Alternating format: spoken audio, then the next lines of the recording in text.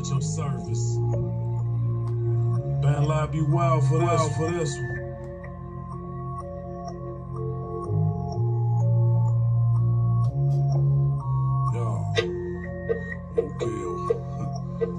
Okay.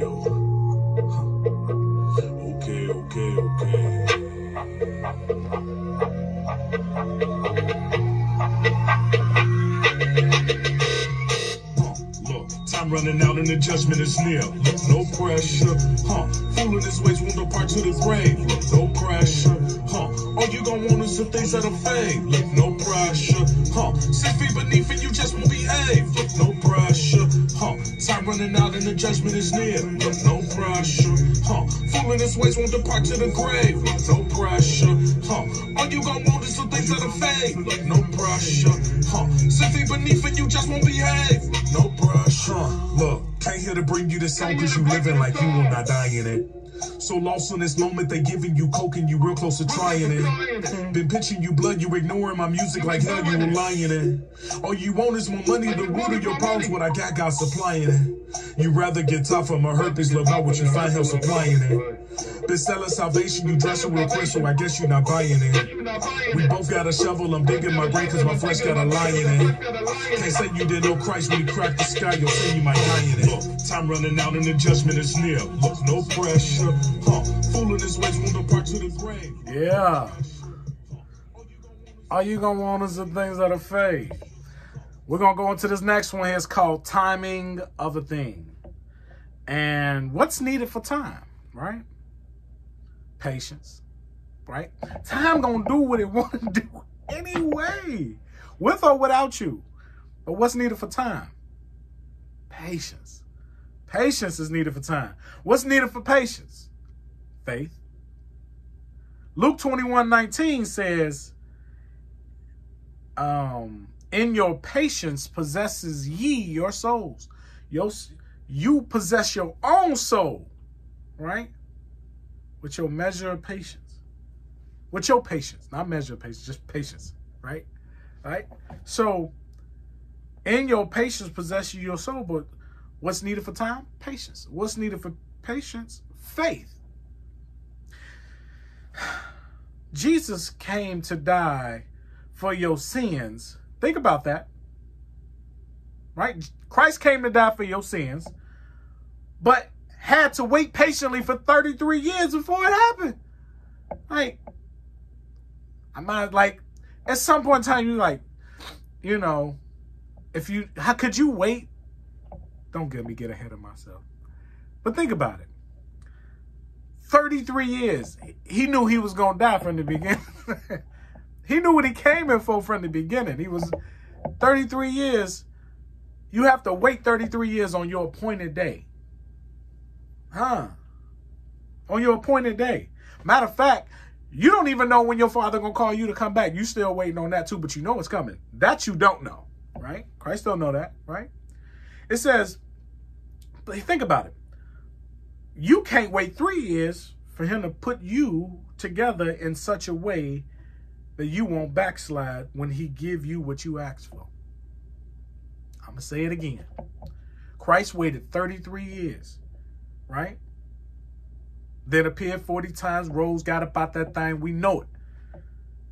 But we can't wait 3 years for him to put us together, right?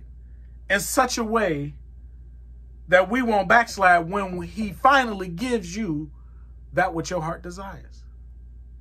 Oh, God. That what you asked for. I ain't talking about you asking for sin, right? You don't have to ask for sin to ask for the wrong thing that caused you to not have your faith where it is. You asked for something that requires great faith. But you didn't know that it required great faith, that what you asked for. Because to you, it was a no-brainer. To God, like, yeah, Goofy, it's a no-brainer. You need more faith. Other than that, you're gonna fail me. So it's gonna take me 3 years to prepare you what you asked for, even though you stop asking for it because of what you're going through, right? Think about it. Let's go to Romans, right? Let's go to Romans chapter 8, and let's slide down to verse 25, right? Romans 8:25. It says, but if we hope for that we see not, right? Then do we with what? Patience. Wait for it. Songs say it will get better by and by, right? That's what the songs say. The songs say it'll get better by and by. The by and by part means weeks and months. All right, we don't like to sum it up like that. The by and by could mean years and years, right? We need our hearts established to wait. Oh God, this message cut me right now. We need our hearts established to wait. So that the timing of the thing feels like the expected end we so desired. I remember waiting on something to come. My expectations of what I could do with what I was waiting for didn't change.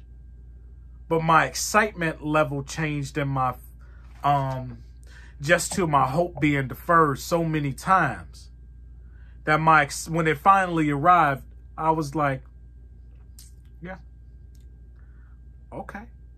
That was my expected end. But somewhere along the line, I lost my right now faith for something that my hope kept getting deferred on. So when it appeared, it was an expected end. Still did what I had to do. But the thrill was gone. The thrill of my right now faith was gone. Right? Like that, oh, today's the day. That was gone. So what happened? My heart wasn't established to wait. It still came through. But it robbed me of my joy of it coming at the same time. But why? Hope deferred maketh the heart sick. What did I do to change the heart sickness? What did I do to fight the heart sickness, or did I sit in it? Right? Brother, I'll let your service. Can't say I ain't though. Right? But we must pray that our hearts be established with the grace of God, so that when our expected end is here, it is still the shining moment we thought it should be. It is still all that to us. We are still overly joyed and excited because we have not been robbed of our joy. We have not set in a pattern of heart sickness due to the hope being deferred. Right? And if we pray, I want to pray right now with you, because it's not just you. This life is about waiting. This life is about patience, right? And this walk is about even more. But I want to pray that when your hope is deferred,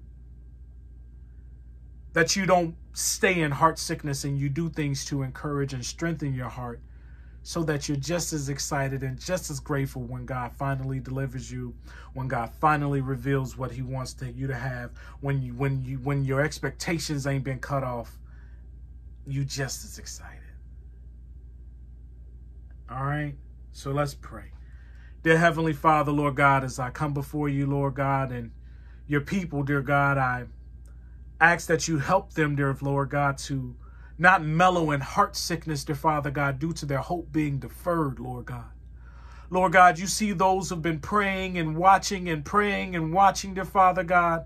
But Lord God, the hope has been deferred, dear Father God, so heart sickness has set in on a few, dear Father God. Lord God, I ask that you encourage their heart with joy, dear Father God.